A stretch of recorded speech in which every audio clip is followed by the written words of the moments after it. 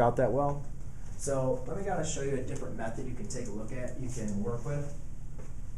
One thing, guys, remember when we're verifying our trig identities, we want to get rid of our fractions, right?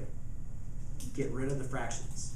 That's when you're simplifying. Well, if we notice this left side is a fraction and this one's not a fraction, that means I need to make this left side not be a fraction anymore, right? If I want to verify that they're equal to each other.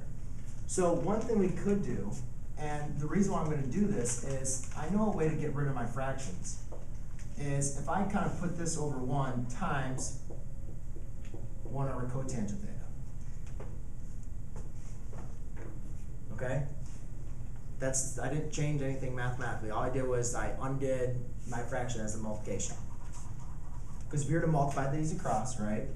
Cosecant squared theta times 1 and 1 times cotangent is still going to give you my fraction, right?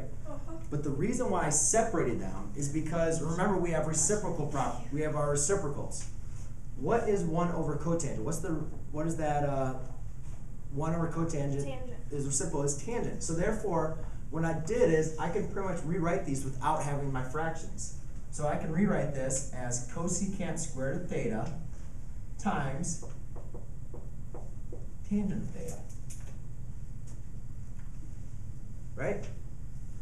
Now, the next thing that I look into is I look at my Pythagorean identities, and I see cosecant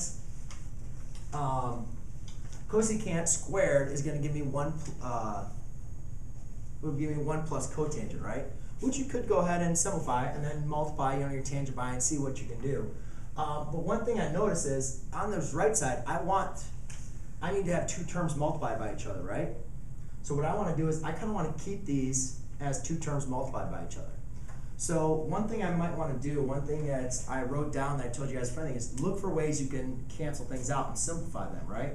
Where can you cancel things out? Well, how are we going to cancel out cosecant and tangent? What do we need to change these to? You could change cosecant to 1 over sine and tangent to sine over cosine.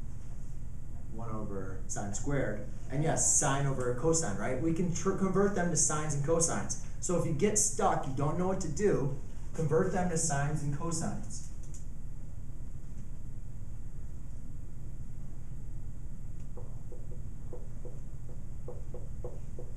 And again, this is off your identities, which I told you guys to have. So you can just go and convert them in. Now, like I said, I'm just trying some things. Those will cancel out.